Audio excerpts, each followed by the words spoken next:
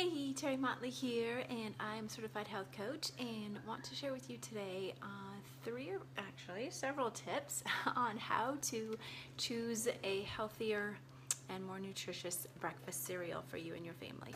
So we typically don't eat a whole lot of cereal in our house. We tend to eat more of the yellow and green light breakfast foods, so more of the proteins and whole grains to really fuel our systems for the best performance possible throughout the day. But Dr. Sears talks about this 3-6-3 rule. And so to put that simply, we want to find cereals, and so this revolves around looking at the nutrition facts label on the boxes of whatever cereal you're considering for your family. But we want to find cereals that are made with a whole grain, not enriched, not fortified, but the whole grain. That is very, very important to keep in mind. The second thing is we want to look for at least 3 grams of fiber and 3 grams of protein and less than 6 grams of sugar. So if you think about 3 protein, less than 6 sugar, and 3 fiber, 3-6-3, that's an easy way to remember that. And then obviously looking for products that don't have any hydrogenated oils, no trans fats, that's the same thing, no high fructose corn syrup, no colorings, no artificial flavorings. Those kinds of things are and preservatives.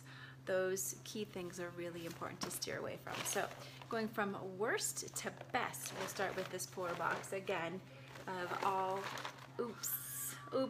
berries. Oops, this shouldn't have even been produced. So this one, if you look at the label, it has less than 1 gram of fiber.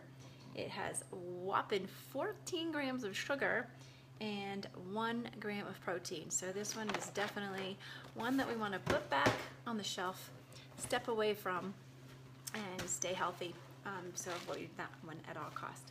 The next one is these crispy rice cereal.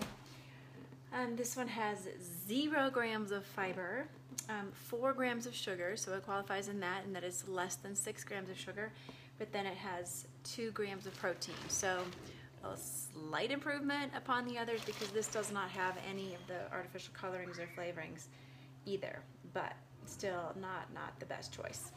And then the winner for today, and there are lots and lots of great cereals out there, so this is by no means a sum of all the cereals that are out there, because there's some great granolas that I really, really like. Cheerios actually came in pretty well.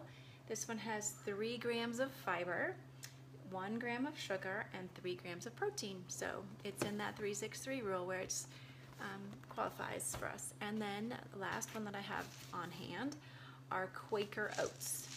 And so the oats are great because these have 4 grams of fiber, 1 gram of sugar, and 5 grams of protein. So you can see why we use a lot of oats. We eat them raw. We'll just put yogurt and berries on top of them. Yogurt with apples, whatever fruit you have on hand, bananas, apples, frozen berries, fresh berries, all of it is really good with a little bit of almond milk, and even if you want just a little bit of yogurt in there too. That's one of those, a great combination using mostly those yellow light and green light foods. So great way to go. So there you have it, some simple tips on choosing great cereals.